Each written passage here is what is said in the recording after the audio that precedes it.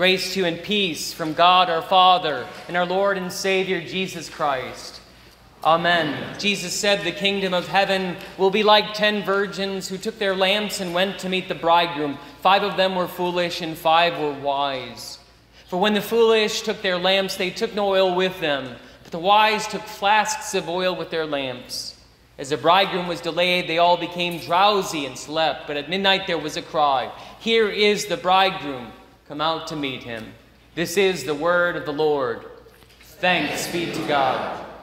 A theologian once said that we should go to Holy Communion like we go to the day of our death, and we should go to the day of our death like we go to Holy Communion.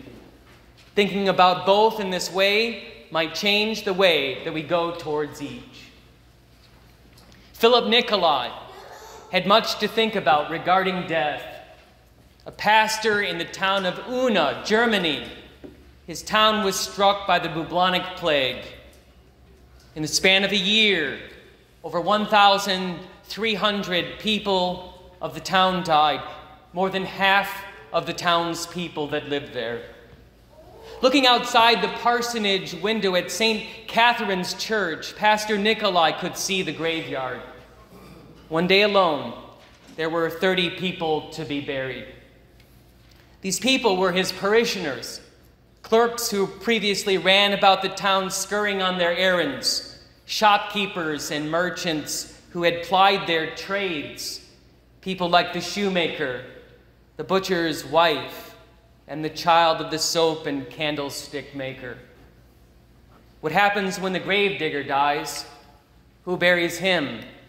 What happens when there's no lamp lit in the morning at the local bakery?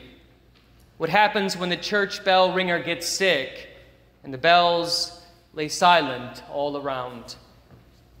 One of the pastors in town preached a sermon series on how to prepare for death, a very fitting topic, of course.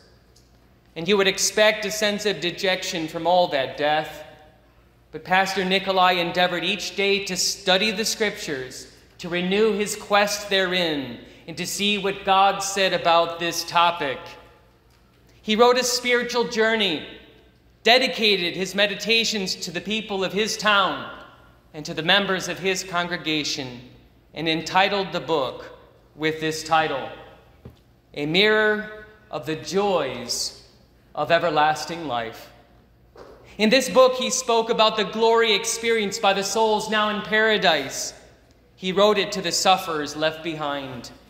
He penned 2 hymns, both the music and the text. They became known as the greatest 2 hymns in the German Lutheran tradition, called The King and the Queen of the German Chorales.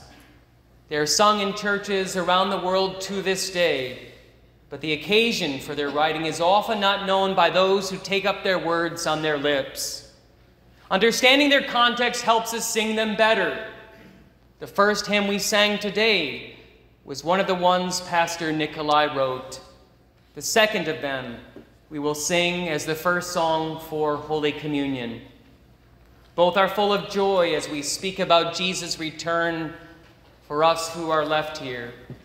The bridegroom is coming. He's coming back to get us. Those here are told to awake from their slumber. Turn from your drowsiness that would make you sleep through the important call to awake. Preparation is needed. The joy of these hymns is astounding when you consider that outside of his parsonage door, as he was writing with his pen, the shovels were scratching the dirt, preparing another body for burial. But for the Christian, for the one who reads the scriptures and considers them, death is merely the moment where we meet our Maker. Death surrounds us too in our lives, but it is in our hearts. We see it in how we have failed each other this week. We have demonstrated a self-centered love. We have only loved ourselves and not had a love for one another. Harsh words have been said, or maybe just a lack of love has been shown, starving others of love with the cold winter of the selfishness of our own hearts. We see death in our world. The tragic consequence of the problem of sin was seen this week as we have been a people whose emotions have been tied to a judicial verdict. What a world we live in, where our hearts rise and fall by the judgments of a human court. We see death in the funerals that we have gone to. People we know have died of COVID or are now diagnosed. They wait silently in hospital beds or homes with questions that busy their hearts. Will this pass? Am I next? Will I die alone? Do the doctors really care? Is this all a farce? Earthly questions weigh heavier than the eternal ones. But what has this death produced in us, all around us? Has it driven us, like Pastor Nikolai, to the Scriptures and to the contemplation of the mirror and joys of eternal life? Has it awakened in us a longing for our Maker? Or instead have we involved our hearts in earthly concerns? We grow upset at the world must change, our leaders must change, people must change. We forget that all that needs to be done has been done by Christ. We take our frustration out on ourselves or each other. That is the drowsiness that our Lord speaks of. We grow sleepy, we give up the weight, and we forget the main show. We become just like the world. We sleep like the rest, not remembering our first love, Jesus. We make things here, retaining money, property, livelihood, communities, country, as that which matters. We are sick. The death is in our chests. We've contracted the deadly plague. We are all dying. One after another, we succumb to the ideas and ways of death. But today a message comes. The bridegroom is returning. I've never been at a wedding where the bridegroom is the center of attention. Our weddings here in this life, at least in our culture, are all focused on the bride. It is the bride who is robed in white. Every man who is getting married knows one phrase: whatever you want, dear. You want the purple flowers with the green sparkle? Sounds great. And yes, I like it very much, and I think it looks awesome. No groom chooses the cake or the flowers. His only job is to show up, smile, and not do anything that would ruin her day. But the Bible tells a different story. Story of a bridegroom and a cross, of one who came to earth, and he died for fools. Did he do this for a nice bride, an attractive bride, or did he do it for a bride who shouted insults? If you saved others, why can't you save me? If you really are the Christ, is suffering and death how you show your power? What a weak Savior you are. Little did she see that for love's sake, he gave his last and dying breath for her. He did it. He adorned her. He made her worth it. He washed her by what he did. He made her radiantly beautiful by what he did. He did it for a bride who got it all wrong. He did it for a bride who loved many other things besides him. This is who he gave his life for you. He made her beautiful by what he did, and he poured out his goodness upon her. That's the capital bridegroom with a B we're speaking about. Luther called it the blessed exchange. In marriage, the one gives the life to the other, and the other takes what the other has. The two become one flesh.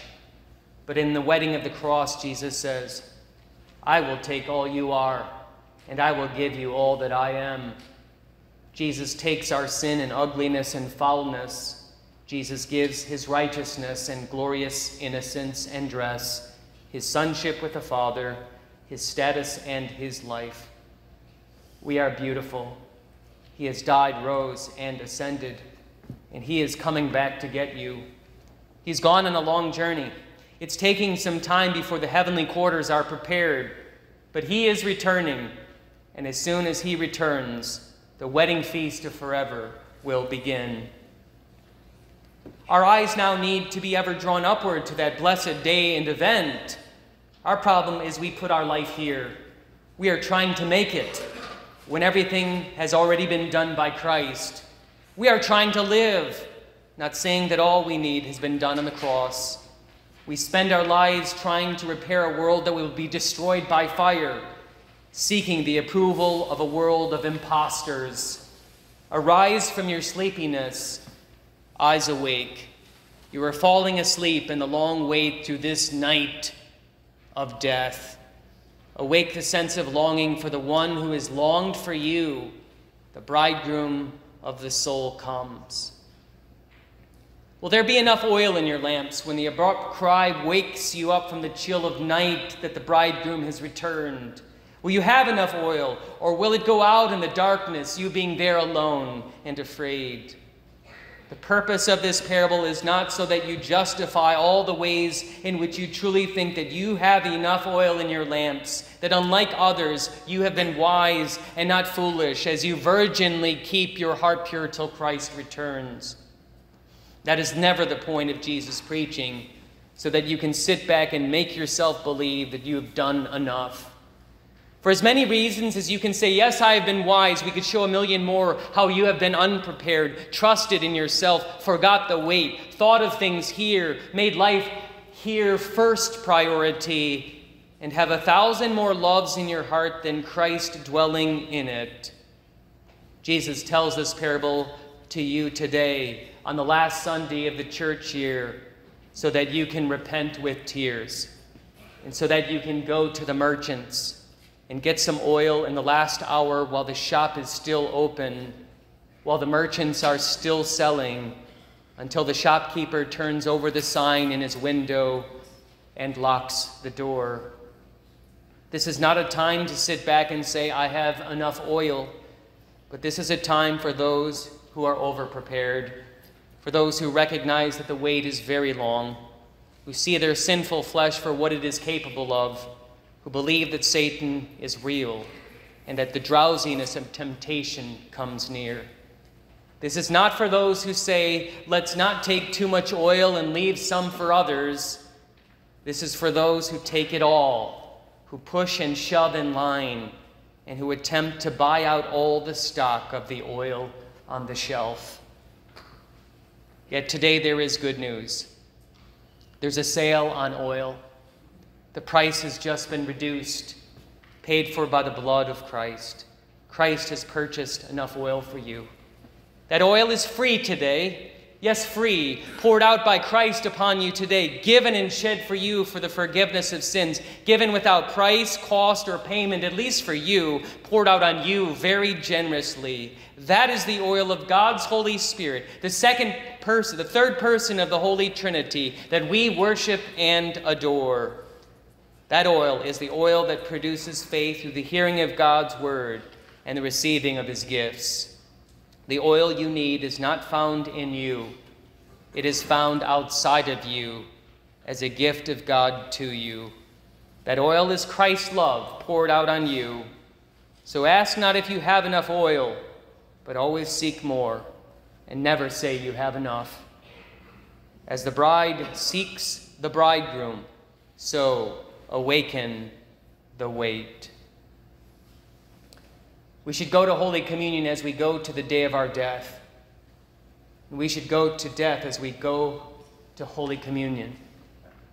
You probably didn't know what to think of that, but the answer is one little word that is a hallmark of this season.